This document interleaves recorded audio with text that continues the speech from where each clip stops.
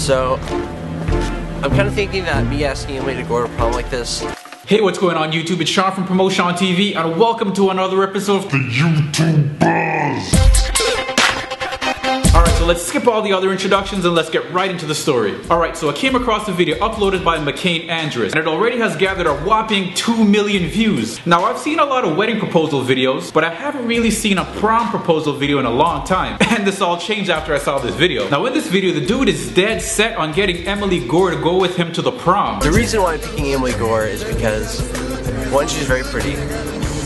Two, she'll say yes if I twerk on her and ask her to prom.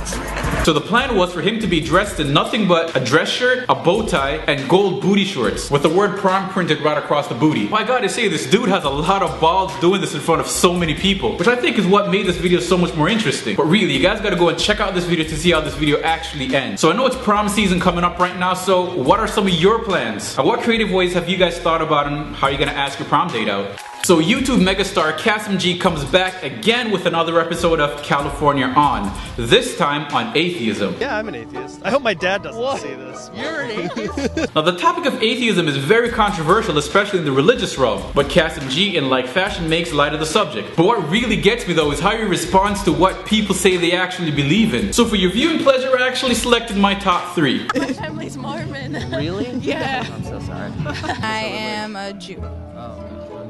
No, don't do this to me, God. Why? Stuck me with a couple of juju birds. I think it's much more fun to worship Satan. Yo, hold up, she said what? I think it's much more fun to worship Satan. I think it's much more fun to worship Satan. I think it's much more fun to worship Satan.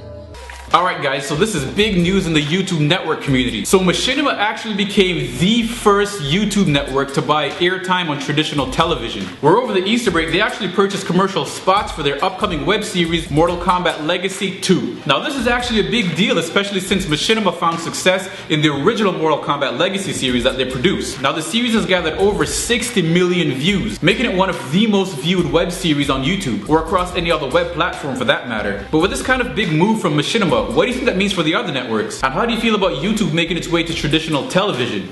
And with all that said, make sure you guys leave your comments and responses in the comment box below, because I love hearing from you guys.